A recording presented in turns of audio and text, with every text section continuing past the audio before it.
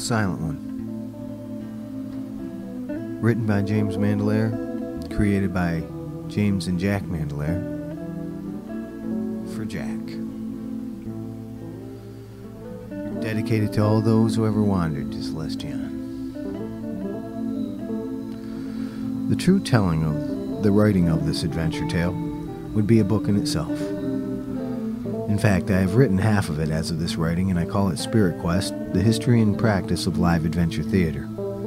Billy Dillon's adventure, as recounted here, is a much expanded retelling of my first roleplay adventure with my twin brother Jack, as we spent a few weeks together during a cold winter in a cabin in Vermont in the early 80s. I would soon be moving south to finish my undergraduate degree at New Paltz University, where I would meet many creative fellow artists, mythologists, and symbologists, not to mention thespians, singers, painters, jewelers, and sculptors, and a whole assortment of neo-pagans and New Age Universalists. We would sit on Billy Thorpe's rickety porch on Willow Hill, and he would take some time to throw the dice and roll out his cast of characters between classes and parties. For the next 10 years, we expanded his sketchy beginnings, as Jack and I defined the uncharted regions beyond Billy's first maps and went north, south, east, and west of his Tyrant province, and his teasing hints and cryptic glimpses at Archide's castle, to explore the wider world of Celestion. We soon got together with others and invented and designed many live adventure parties and weekends. We even began to have weekend costume party events that challenged and delighted the 100 or so participants. We held events all over the upstate New York area and continued to have our regular roleplay parties when possible. After our college days, Jack and I continued to expand our knowledge of Celestion and its evolving history. We created and explored the surrounding cultures and continued to define the 3 levels of the realms within and the gods and goddesses of the various peoples. We held many great parties with creative friends who would come to play their parts. We enjoyed many different adventures, which I have allowed to creep in at the edges of this one. These adventures were inspired by such memorable early events as Billy Thorpe's Archide's 13th Circle and my First Strike and the Isles of Fate adventures in 1984, with Jack and I, along with Larry Rafelson and Barry Geller. These led to a great summer of roleplay by Jack and I called Desolation Recon: The Rebellion in 1985, where we further defines Jack's initial inspiration of the desolation of Elorin. We even conducted a major war between the Koralic Empire and the Padesh. This led to the Halls of Assorm with Billy Thorpe in 1990. The live adventure weekends were also instrumental in developing the Wamani Ra and the events at Stone Mountain. We held many great weekend adventures at Stone Mountain Farm in Tilson, outside of New Paltz, at the Center for Symbolic Studies run by Stephen and Robin Larson. This was the site of my efforts at live adventure, Concepts of Divinity, a day of improvisational and spontaneous theater on the ridges above bucolic Stone Mountain Farm in 1990, and the weekend events, The Hunt for the Dragon's Egg, 1992, and The Birth of Silverfang, 1993, where King Lomar was lost on the 8th Infinity. I tried to hold my own Spirit Quest at my country home in Clinton Hollow, but I was unable to hold much of an event because most of the participants canceled soon before the event. The reasons for this harsh betrayal are the shadows that haunt the life of creative people: jealousy, resentment, misunderstandings, and downright incompetence, coupled with the secret designs of duplicitous souls who have little talent for much more than self-promotion and no true dedication to art, theater, or spirit. Sometimes these lesser lights get a little carried away and employ lies and slander to ostracize those they should admire. They are so secretly insecure that they must maliciously plot and demean anyone whose true dedication and talent might expose their own often shoddy offerings and personal shortcomings. So after all the drama and emotional turmoil, I decided to retreat from gatherings and devote my time to writing the story of the Spirit Quest that I could not have in real life, and instead live out my dream in fictional form. I had already written much of The Silent One over the years, and Jack had written both The Namoral Nemesis, about Vandermast and Tyron, and The Divine Empress, of a lumulous account of Wensia Corlin's founding of an empire. Both works are of considerable influence on these adventures. I wrote Spirit Quest on my old Tandy computer on ancient floppy 5 1/4 discs and printed it out for posterity, but I have since lost it in the shuffle of boxes and apartments over the years. I always write for the future anyway, since I hold little hope that my own time will even live long enough to be able to appreciate my heretical beliefs or understand my taboo ideas. Like J.R.R. Tolkien, I was intrigued by the idea of using a completely new mythology to symbolize and personify male and female aspects of divinity and modern concepts of spirituality. Tolkien based his great work on the myths of England and the ancient tales he had studied all his long life. Jack and I, and others, created a mythological framework of a far-off future civilization. Professor Tolkien may have hated allegory, but I love it. How I weep for those across the world ensnared by literal interpretations of sacred literature. They cause much misery and cling to such outdated drivel. But even worse than the bigotry, ignorance, and bloodshed they cause is the sad loss of the awesome poetic wisdom contained in sacred fables from all over the world. So I have written this adventure as an allegorical pilgrim's progress as Billy Dillon, a motorhead from the 20th century, becomes a devotee of the gods and, more importantly, the goddesses of Celestion. This is not an escapist fantasy novel, but rather a deep mythic tale written to express a new personal mythology that I think could possibly restore our natural humanity and even save the world from war and extinction. It has been a few years since I have seen or talked to any of my old college chums, and I have even missed role-playing with Jack as he lives far away in the Southland with his loyal and beloved Alan. We have had a few notable sessions over the years: the Triami Dream, a crossover between Star Trek and Celestion, Feats' Fire, and of late we began to explore the more populated and developed mainland provinces with The Death of Nomen Manyfriend and The Shalomi Ruins, and the latest attempt, The Draman. After writing Ghost Moon and publishing Twin of Christ, and making progress on the Celestion Tarot, I decided it was time to resurrect Spirit Quest and celebrate those old adventures. So I sat down a year or so ago and wrote again my great allegorical feminist novel that I had abandoned 20 years before. Now I have rewritten it, and after a few polishing sessions, will have finally finished this long tale of Billy Dillon. I will also write a third volume of stories that are hinted at in this volume, called The Silent One, a collection of novellas written between August and October 2007.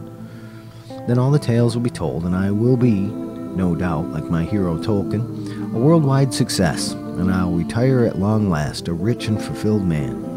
I will live peacefully to a ripe old age in a cozy farmhouse outside my quaint upstate town, and hold Spirit Quest gatherings at my home, one every season. Then I can go to the realms within and tell my ancestors, and my little sister's spirit, that I tried to help restore the psychic balance between male and female in our tortured world. The death of the natural world will be the quick end of the human race because we have clung to the fascist paternal god concept for too many tortured centuries of slavery, bigotry, sexism, and war. I ran afoul of my pagan friends because I did not believe the answer was to revert to the pagan goddess worship of the past, or the sex cult of neo-paganism, but to strike a balance between the two with the mythical marriage between the goddess and the god, which someone else quickly claimed was their idea all along. That happened a lot in those days. It is my contention that the religions of the world do not help us when it comes to understanding the potent and sacred sexual urges within us, or relating appropriately with the opposite sex, or with any expressions of sensual love between people. The suppression of the goddess by centuries of Christians and Jews and Muslims and Buddhists have left our world in dire danger of extinction within a very few years. Since my sister's murder on May 5th, 1991, I have tried to live my life in service to both the sacred feminine and the Holy Father of Spirit. I believe the pleasures of sensuality in all its forms are sacred, and that the natural world is a perfect expression of love and truth and beauty. I also believe that the inner being exists independent of the physical being in inner psychic dimensions. I have dedicated many years to charting these psychic realms within with my twin brother Jack, because we always wanted to see the land of the dead portrayed in literature and art in exquisite detail with all the lights on. In most literature, the lands of the dead are shown as shadowy realms, remote and dark, or reduced to childish absolutes like heaven and hell. I do not believe we will ever stop transforming and growing in this eternal universe.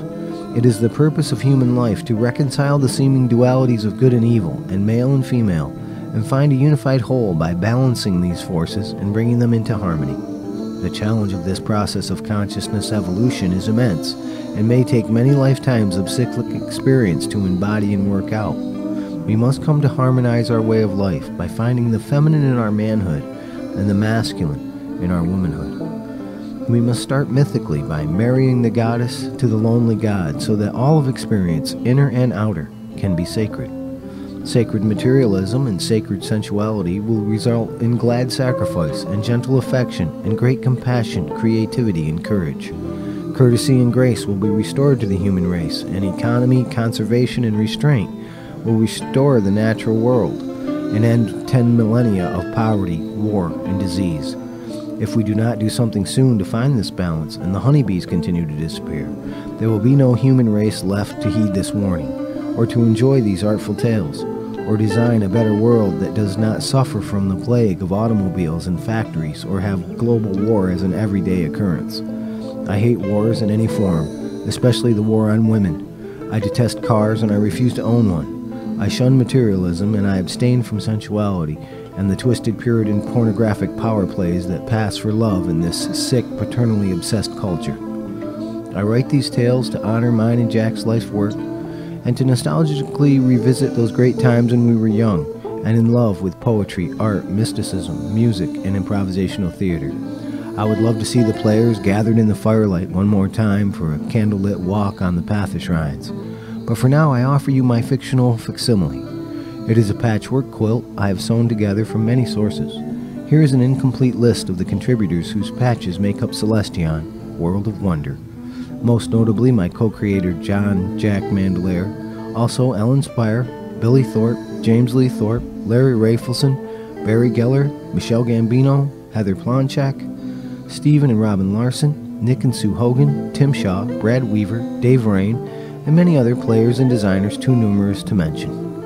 Thanks, guys and gals, and I dearly hope you enjoy these tales from your time on our Celestion. James Mandolare, Hudson Falls, New York, May 5th, 2007. The Silent One. Introduction. Beyond the Stars. Beyond the physical realms of manifest time and space, and beyond the psychic dimensions of the dream time of the realms within, are the angelic realms of the pure, white light. Our cosmic universe is the molecular structure of that larger universe of angelic grace and power, a realm made holy of the living, loving light. Human words cannot adequately describe the harmony, beauty, and peace of that ultimate first creation of the universe, of the pure, living, loving light. All beings throughout all universes were born first on these angelic realms, far beyond our tiny blue-green world of mortal human beings. We were all once members of that ideal angelic state of ultimate being. Human beings bravely left that angelic realm to explore all of the living, loving light's creation, and they soon became entranced in the dramatic limitations of physical duality and the inner and outer intricacies of the manifest reality. And they became fascinated by the unfolding cyclic drama of the ages of human culture, and in time, they forgot their angelic nature. Mikael was the eternal king of the angelic realms of the first creation, and he rarely left the temple of the living, loving light, and so he lived in a place of great cosmic power and bliss called the Ancient of Days. There he served the living, loving light by being in complete communion with it, translating the infinity of thoughts coming to the light from all of its children scattered throughout all eternity. The many voices came from all of creation in the form of devotional prayers of pure gratitude and joy and love of existence, and in poetic praise for the glories and pleasures of creation. Mikael received all other prayers that were less pure in nature, and he endured the many voices of lament, of want, of hopelessness, and despair. He would not allow these prayers to disturb the purity of the light. Mikael was the firstborn son of the light, the embodiment of the cosmic principle of eternal love, and he was deeply concerned about the suffering of unevolved souls lost in the dualistic drama of their own uniquely singular beings. Mikel began the painful process of withdrawing his mind from the perfection of the embrace of radiance and purity that was the Holy Father's presence. The One Light had asked him to leave the angelic realms again, and to travel far from the realms of light, to go to the chaotic and dualistic realm of manifest. There, on that far-off world, were billions of suffering mortal souls who had endured too many long, hard centuries of power madness and its inevitable consequence, war. Mikel had been born on many worlds and realms and had lived many lifetimes as various types of sentient creatures. He deeply understood the great challenge of living alone as a mortal on an unknown physical world, a world of forgetful, immortal souls sacrificed on the cross between inner spirit and outer creature. On the manifest world now called Celestion, the state of human consciousness had grown to a point where they would soon be able to overcome the power madness and self-intoxication of the past and find universal peace, equality, freedom, and love between all the various cultures on that ancient war-torn world. It had been uncounted eons since Mikel had last dared to go to the realms of manifest, those realms where souls go to experience the evolution of their immortal consciousness in the ceaseless changing seas of time and place. Angelic souls were continually reborn on the manifest to carve out a singular and unique personality. This singular identity, lasting only one short lifetime, is the Holy One's greatest artistic gift to his immortal angelic children. Lifetime after lifetime, they go to the manifest worlds to sculpt a new identity hewn out of the hard stone of physicality and history, by the harsh, painful, and morbid limits of mortality, and by the awe-inspiring immensity and beauty of physical space. The last time Mikel dared visit a world of manifest was a horror of blood and sorrow and sacrifice that changed him forever. He did it to prove his right to rule the angelic realms, and he had bravely and faithfully won that right, though it had cost his soul dearly. That one lifetime as a mortal had deeply wounded him, and he felt an eternal sympathy and limitless compassion for those lost mortal souls who still struggled to remember their immortal and angelic nature. Though he dearly wished he could remain in blissful communion with the One Light, he eagerly awaited his next mortal sojourn on the world he once knew as Earth, but was now called Celestion. Other angelic beings had been sent to Celestion before throughout the long ages of unceasing violence and murder and war. More recently, Corlin and Lencia had gone to Celestion, but had never returned. They had chosen instead to stay on Celestion, preferring their incarnations in the physical dimensions of manifest and their psychic journeys in the dream time of the realms within, inspired by those dramatic incarnations, to the bliss and perfection of the angelic kingdom of light. Mikel knew he would eventually return to those holy realms of pure light, but it would be many eons on the manifest before he could come again and take up his place just outside the temple of the living, loving light. Of all creatures everywhere, Mikel had vowed to never completely embrace the One Light, but to always remain an independent being outside the Holy One, to serve always the Silent One's one and only need, companionship. So, like the brave and courageous soul-light adventurers of mortal humankind, Mikel bid a tearful goodbye to the Holy Father of all creation and awaited Gabriel to come and take him to his new life as a singular mortal creature lost among the far-flung stars of manifest reality. And Gabrielle, the sweet daughter of the cosmic mother goddess, came to Mikel's twin sister Ariel, and they three went to the temple of the Great Returning, where Raphael welcomed them. Mikel was then prepared in the One Light and given a human body of a man already an adult. Mikel would not be born as an infant in humility this time.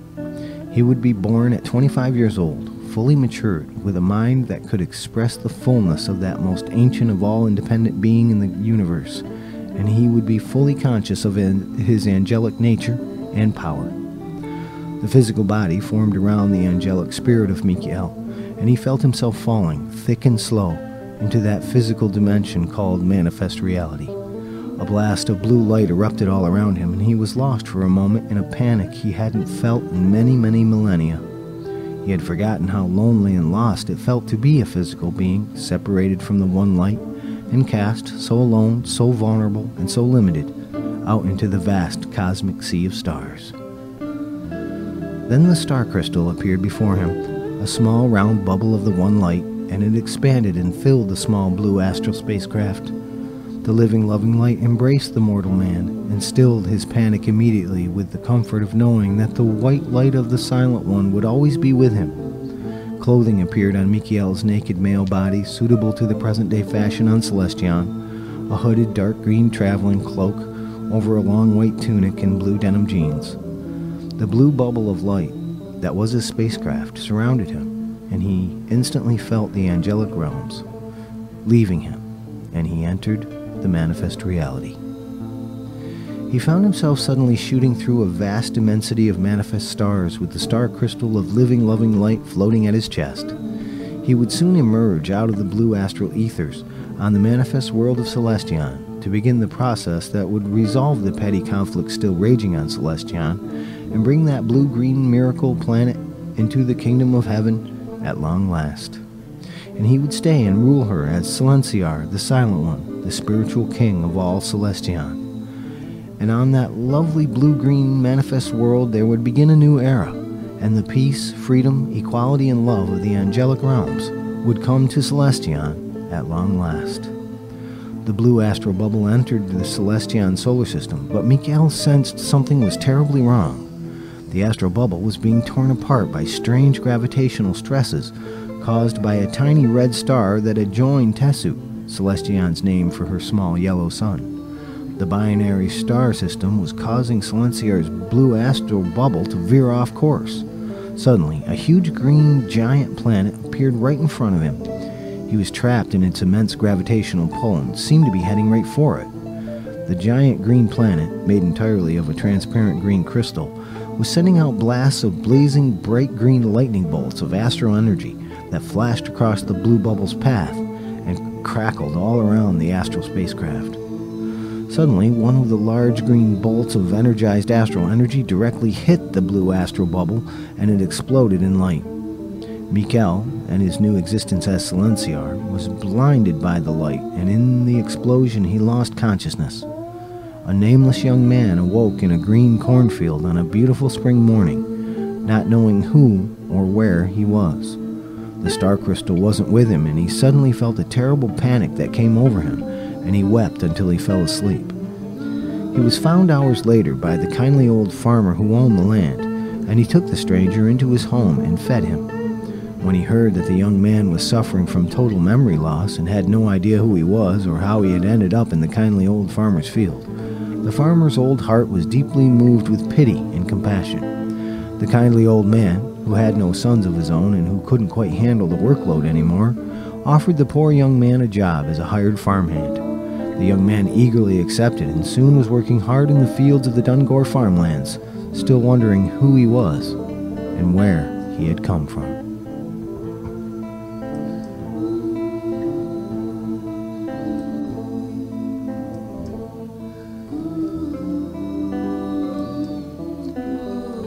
Prologue, Café of the One.